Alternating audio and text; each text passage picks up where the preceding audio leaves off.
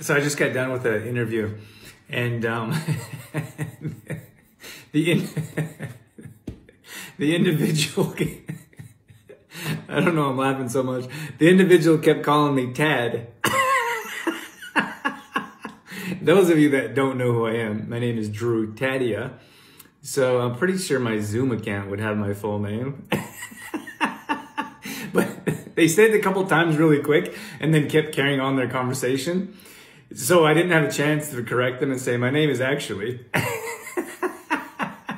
But I think like it's always nice when guests learn a little bit about your show before they come on.